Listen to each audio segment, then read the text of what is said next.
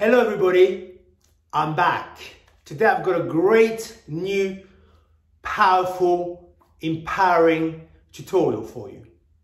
It's all about learning how to enjoy the present moment. We all want to be in the right place, at the right time, with the right person, and have a wonderful experience. Today, the paddling pair model will help you to achieve that more and more in the future. So, what is the paddling pair model all about? Well, it's about encouraging people to have healthy interactions together. Right?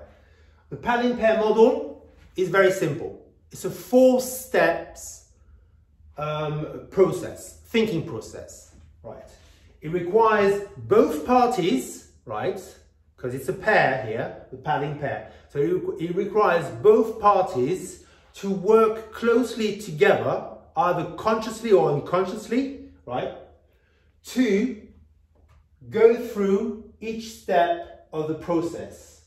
So it's very simple. Step number 1, both parties will focus on their mutual strengths and skills.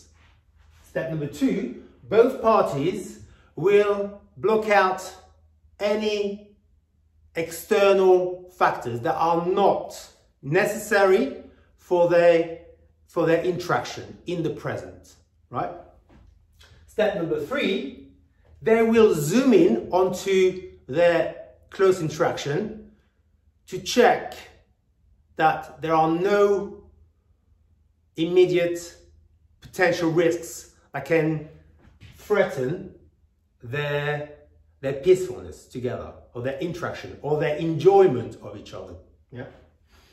And the model clearly says that if you follow this train of thought and go from step 1 to step 2 to step 3, you are more likely to have a greater experience while spending time together.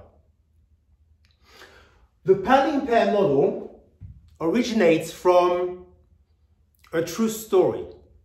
And the story is the story of a paddler inviting a walker to join them on their boat to become the co-paddler.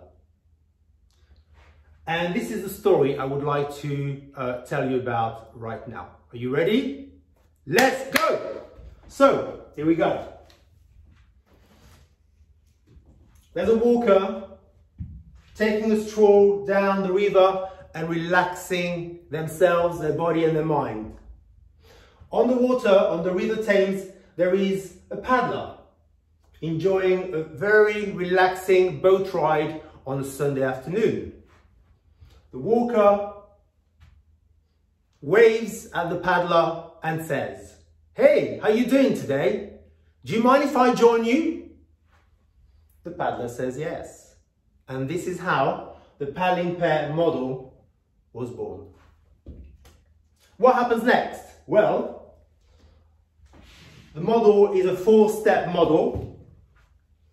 Step number 1, they get to know one another, they break the ice, they have a bit of a banter, but very quickly they try, consciously or unconsciously, to find out about the mutual strengths. So paddler number 1, obviously, is an expert in paddling. He's also got a great amount of experience riding a boat on the River Thames. So that's already a great strength to bring on board. Paddler number 2, right, is younger, is fitter, is confident, is a great problem solver, and these are the things, the qualities and the skills that both of them find out about each other while chatting to one another.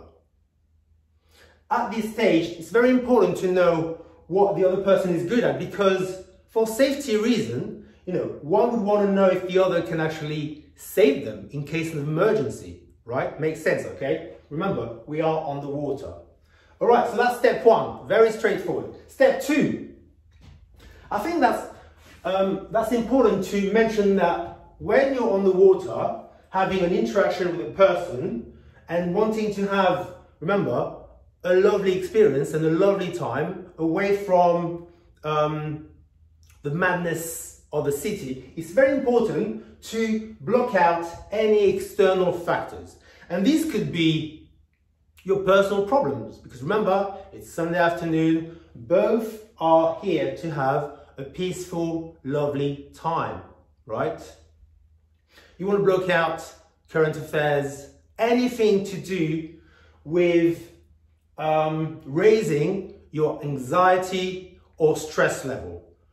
Push it away just for that particular moment, because your goal, your objective is to have a wonderful, peaceful moment with yourself, but also with the other person you're sharing that present moment with. Step number 3. Well,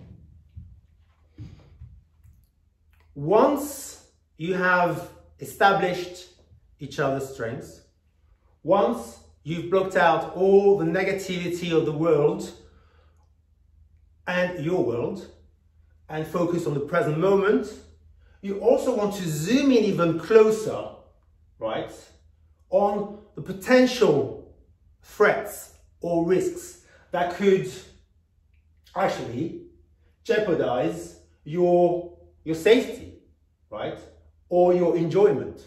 So in this case, it could be the weather, it could be the darkness, it could be getting dark and you're stuck on the water, it could be the boat sinking, it could be one of the paddles breaking, it could be medical emergency, it could be someone's mobile phone's not having any battery to call the Coast Guards in case of emergency. So you want to really zoom in and assess all the risks so that you can either be preventing those risks or be prepared to tackle any situations that may occur and put your safety at risks. Yeah. Okay. Woo. And then last one, step number 4. Right, well, if you follow the process carefully, right, if you apply step 1 and step 2 and step 3, this means that this team here, right, this pair, the paddling pair is a team, right, is putting everything in place to have a wonderful time together. Yeah, because they feel safe. Remember, step 1, 2, and 3 are paramount to instill a sense of safety within you, right? If you feel safe, you will have trust in one another, and therefore you can start enjoying one another and enjoy the overall experience, right? And only then in step 4, you can start talking about things like your projects, your dreams, your aspirations, because you've covered everything else. Everything else has been thought through and thought about to make sure that you are in a safe space on the water and therefore can only enjoy yourself and have a good time. And this is basically what the paddling pair is all about. It requires a little bit of work, it requires a little bit of teamwork, but in the end, it will give you those 4 things here. A healthy interaction with someone, safe space to have this interaction in, give you a pleasant time, and will give you a positive mindset, right? So why don't you try it and let me know how you get on. I think it's a very good model. It's very simple, it's very easy to apply and to practice. And what I think is amazing about it is if you follow this template, right, in the present and apply this model to any present situations when you are interacting with one person, right, and that person can be a complete stranger, it can be a family member, it could be a friend, it could be an acquaintance, it could be a partner or a lover, right? It could be anyone. If you do that and create magic and create a powerful moment with that person to remember for the rest of your life, this means that you can actually reminisce about it forever from now onwards. Isn't that wonderful? It gives you ammunitions to have a better life because you have memories to reminisce about that have been filled with positivity. All right, that's all for me today. Hope you enjoyed it. Bye-bye.